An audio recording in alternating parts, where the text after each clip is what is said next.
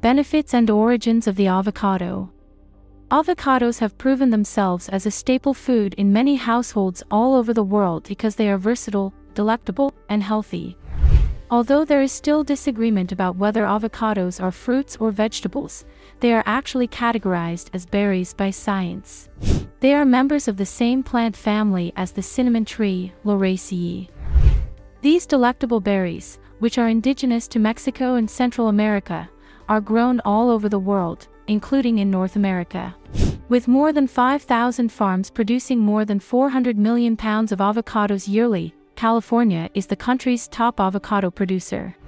In traditional Mexican, Central American, and South American cuisines, these fruits are used in dishes such as guacamole, salads, tacos, and more. Due to their great nutritional value and myriad health benefits, avocados are popular in the health and wellness industry. Before we continue, please subscribe to this channel so that we can create more content like this, sharing knowledge on Latin America. Mexico, an avocado-producing powerhouse. Since the U.S. banned imports of avocados from Mexico in 1997, Mexican avocados have fed America's insatiable thirst for the fruit. Due to worries that pests like seed weevils would ruin American crops, the Department of Agriculture lifted an import ban enacted in 1914.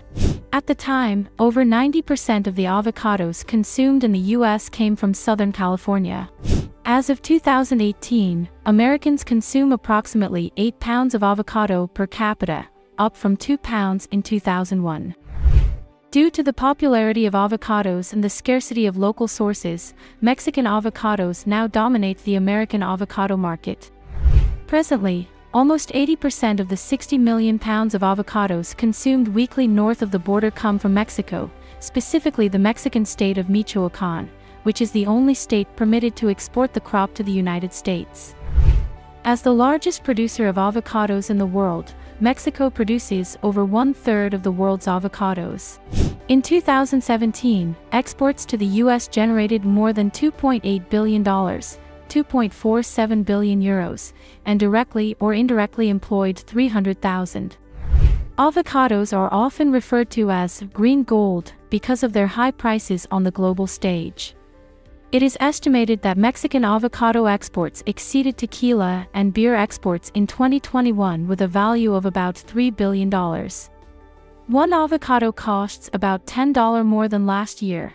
During the embargo, which we'll discuss shortly, a box of the fruit cost about $60, up from $30.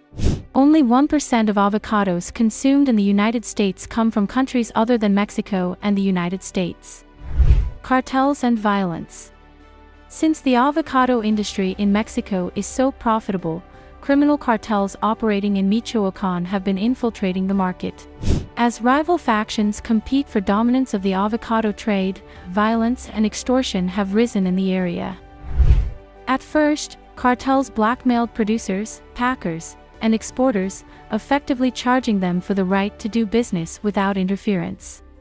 Recently, however, there has been a violent and brutal turf war. During 2019, the Jalisco New Generation cartel murdered 9 individuals in Uruapan, Michoacán's avocado distribution hub, before hanging their bodies from a municipal bridge. 7 additional corpses, along with a banner mocking the Viagras, were dumped along the side of a road. It has even been reported that gangs use drones to launch explosives as part of their attempt to dominate the economy of the area. What's behind the ban? An inspection crew from the USDA operating in Ziracuritaro, a town adjacent to Uruapan, was robbed and threatened with bodily harm in 2019. It was later that year that the USDA issued a statement stating that if violence and intimidation continued against regulators, inspection efforts would be suspended. A temporary import embargo was announced following the most recent threat, citing this document. It served primarily as a warning, but could be repeated in the future if cartels continue to threaten and extort health inspectors. In the event of a more permanent ban, more than 300,000 people would lose their jobs, causing severe civil unrest in Mexico. In response to the allegation that avocado cartels were responsible for the ban, Mexican President Andrés Manuel López Obrador denied it. In addition, He attributed this behavior to undisclosed political motives in the United States and lobbying from other nations interested in the lucrative American avocado market. Despite American producers' objections, NAFTA allowed the United States to import Mexican avocados.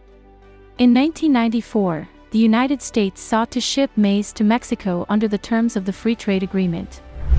In order to balance trade and commerce between the two nations, the Mexican government insisted on some quid pro quo in the form of agricultural exports. Avocados were the prime candidate.